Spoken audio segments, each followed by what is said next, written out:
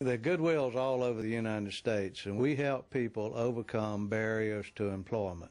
We help train people for employment. We take donated cars now. We have electronic stores selling computers. We have a contract division that's doing janitorial and landscaping work.